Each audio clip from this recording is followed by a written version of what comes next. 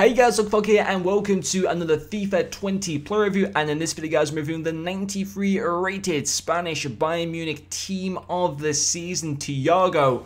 I believe this is out of the cards that you can pack in most consistently the fourth one we're reviewing or something, maybe even the fifth one now. We're going through them guys. I'm going to try and review as many team of the season cards as possible, and I'm enjoying the game. I'm enjoying playing, well, to a degree, I'm enjoying playing FUT Champions in the game, being able to test out these really cool cards. I love Team of the Season just for buying cards and, using them for a few games here and there and stuff like that. And then, like, the ones that I really love, like, picking them up and actually using them in my main team and stuff. It is pretty fun. So, he did cost me 160,000 coins in the 6 games that I did play with. All those games were played on FUT Champions as well. He scored me 4 goals and didn't get me any assists, which is a very interesting return. He's also got 5-star skill moves as well as a 3-star weak foot. Then getting into his in-game stats, his main standout stats will be his 97 short passing, his 98 ball control, as well as his 97 dribbling, and finally his 98 agility. And I did also have the finisher chemistry style applied to this Thiago card. He's got quite a few traits to him as well: injury prone, outside foot shots and flair, and then 2 AI traits of dives into tackles and technical dribbler.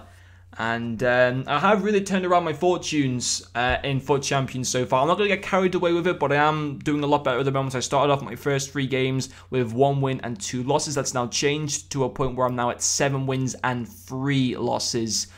Which was pretty good. I just lost my last game then, and that's probably going to be me done now for FUT Champs for today, and then get back in tomorrow. Just make sure I get that silver one. If we can go for gold 3, I'll go for it, but I'm not going to get carried away with that.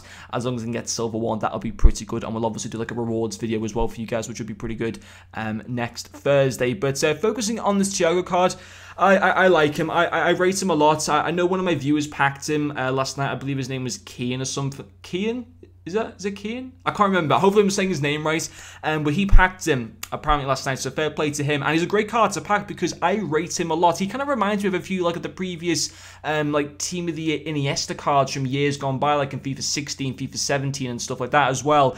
Very versatile, can play, as far as I'm concerned, he can play as a cam, a centre mid or a CDM. I think his best position is the centre mid position as a box-to-box midfielder because he has got decent defensive stats. And he's got nice attacking stats. He's got like some really, well, he's got insane dribbling stats. He's got very nice shooting stats, especially with something like the finisher chem style. It bumps them up pretty nicely. And the reason why I put the finisher chem style onto him is because I think his pace is fine for a centre midfielder.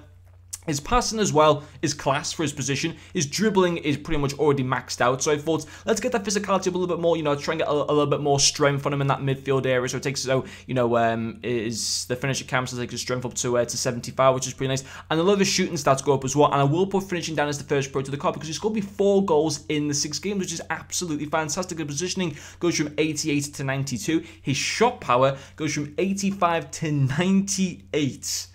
His long shots go from 88 to 99. His finishing goes from 77 up to 81 as well. His volleys go to 99. Absolutely outrageous shooting stats. I suppose maybe his finishing is still like a little bit average and stuff, but he can bang the ball in the back of the net. He's he's a good finisher in front of goal 100%. 4 goals in 6 games.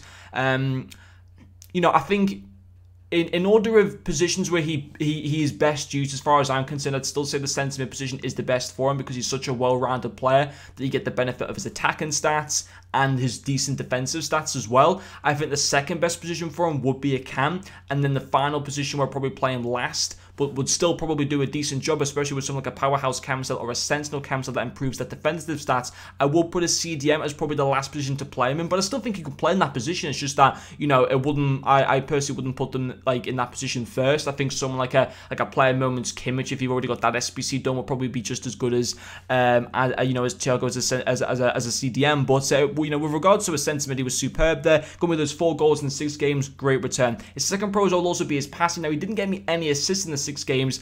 I don't have a clue how he didn't because, he was involved in a lot of the goals, making the original key passes, created chances for Ricardi, for Crespo, for Cruyff and stuff. His passing's just class all around. There's no real need to bump up his passing stats because they're already insane. 94 long passing, 97 short passing, 93 vision, great stats all around there. And then also his dribbling as well, I will put down as a pro. Now, 5-star skill moves, as I've mentioned it plenty of times on the channel. 5-star skill moves is wasted on me. I'm sure there's someone else who knows how to use skill moves, so you can probably utilize them even better. I was doing like the step overs and stuff like that, which was kind of pretty fun with him. But apart from that, I didn't really go any further down the skill moves road, to be quite honest. But in terms of just how like he feels on the ball, very nice and smooth, nowhere near clunky or anything like that. That's where he could feel good as a cam, because he's got that amazing agility at 98, that 94 balance, the 98 ball control, and the 97 dribbling as well. He'd feel nice and agile as a cam, but it's still really, really good as a centre midfielder as well. It does allow him to kind of push nice and far up the pitch and stuff like that as well, which is pretty nice. No cons to him whatsoever, no issues at all to the card, very, very solid. Yeah, maybe I would like him to, you know, at times to be a little bit stronger, even with the finisher cam style's physicality only goes up to 75 strength, which still isn't the greatest, but it's not the end of the world. I think it's a very good card to get. If you get him in FUT Champ rewards, happy days to you guys. And even with regards to banging him off the market, do I think he's worth 160,000 coins? Yes, absolutely. And yeah, maybe he might go a little bit cheaper, you know, in price over the next few days, but not by much. Like, he won't go under 120,000 coins at all, and I can't see him rising to any more than 200,000 coins either. So on the whole, great card, very good value for money. Once again, team of the season, I'm just absolutely loving. But anyway, guys, hopefully you've enjoyed watching this video, and I'll see you guys later.